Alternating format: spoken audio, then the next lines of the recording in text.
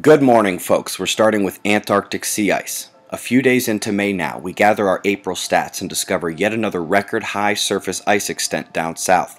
The kicker, of course, is that it's heating from the underside and melting significantly. So we're getting the story that somehow our carbon emissions are mostly affecting the ice underneath.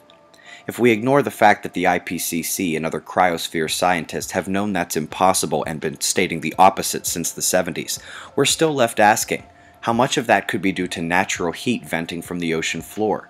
Turns out nobody can answer that because they're omitted from all models. That's a good read. And for those who have been here a while, want to go next level with what we're discovering, cloud fraction as a forcing element in GICs and other modeling is the primary modulator of warm and cold, which points again back to cosmic rays, their cloud formation, and the deluge of them to come if we enter solar grand minimum, the 70-year nap that appears all but certain this century. Yank up the wind map and head down south to watch a high off Uruguay spread the moisture north to the convergence over Brazil. We've got the next strong low about to crest Chile and Argentina. It's a much lighter day down under, but with the rain returning Monday. To analyze Europe, we'll actually start in the Pacific. Yes, the northern Pacific. Look at the pressure set up there, driving warm, moist air due north into the Arctic Circle. It's clear that that drive is maintained directly through at this time, and the cooler air is heading down the other side east of Greenland into the North Atlantic. Together that spells quicker ice melt on one side and a slight delay today in any overt heat events planned for northern Europe. Hungary and surrounding nations are hoping to avoid the thunderstorms they saw yesterday and today. Meanwhile, the primary low-pressure cell is indeed a factor mostly for the northern nations. Coming to the United States, where the lows have simply refused to budge. By this time, I'd have guessed they'd be at New England and Florida, but the central low pressure dominates with severe weather and snow on its leading and trailing convergences, respectively. I promised Jamal and Mike I'd do one contrail conditions review this week, so can understand if the lines we saw in the sky were moisture or not. When it comes to the lower levels of the atmosphere, it's a very humid day for the east, most coming up right off the Gulf. It does extend back west over Washington and Oregon, fading slightly up through the primary trail layers. Southwest appears ultra dry until you hit the jet stream and discover an atmospheric stream you didn't know was there.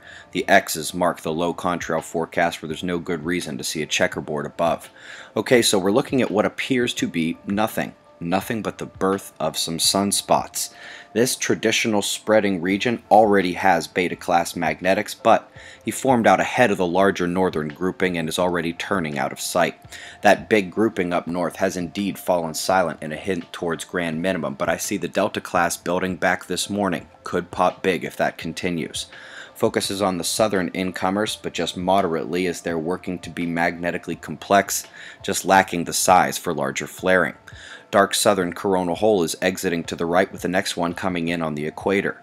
Earthquake condition index raised into A range yesterday after seeing some major power to it, but overnight the force began to wane and we're back down out of the top watch zone. This could change at any moment today as the fields are in high flux. Perhaps this is the completion of the solar polar flip, as wide reports of its completion already are patently false with our latest data showing incompletion only a month ago. North must be positive this coming cycle. The flaring is weak. The northern delta is our best hope for more. We're taking some density followed by a speed ramp this morning in what could be the coronal hole particle stream. Minor instability thus far, but auroras are expected. Lastly, Lockheed. The moment the sunspot pulse was shared with everyone, you dropped the shot sequencing back to once a minute on sunspots, making the 2 to 3 minute cycle impossible to peg. Disappointing. Current conditions and shots of our star to close. Eyes open. No fear, it's 6:40 a.m. Eastern Time, and that's the news. Be safe, everyone.